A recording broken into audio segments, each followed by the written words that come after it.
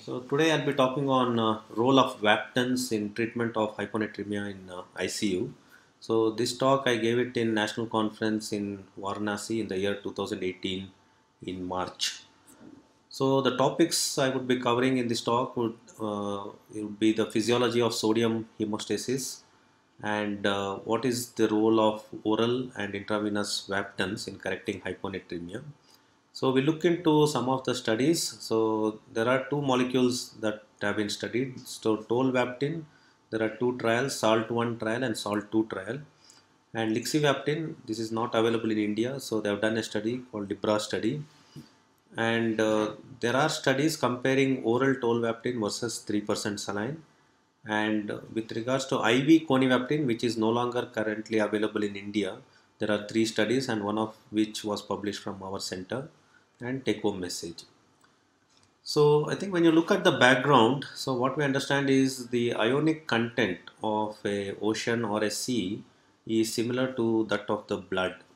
So the sodium and chloride is predominantly present in the interstitial space, and the sodium and chloride contributes to 80% of the osmolality, that is 280 to 290 milliosmoles per kg. So the whole osmolality of the blood is contributed predominantly by sodium and chloride. And what we need to understand is this range of 280 to 290, even minimal disturbance within the body up to 1%, even when there is a minimal change in this osmolality of 1%, so body has dramatic mechanisms to detect and correct any changes that are happening with the osmolality within the body. So it is such a fine balance nature exercises in keeping the osmolality in that range 280 to 290.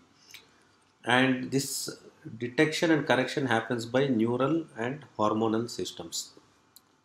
So, and your whole neuronal and hormonal systems maintain serum osmolality within 10% of the standard deviation. So, it does not allow things to go above 10% of the standard deviation. So, any small disturbance, I think the corrective mechanisms are put in place.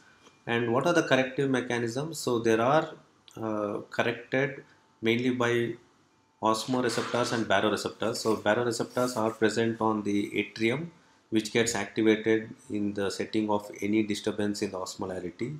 And you have osmoreceptors present in the brain in the hypothalamic and pituitary region, so which gets activated in the setting of disturbance in the sodium and the osmolality that ensues.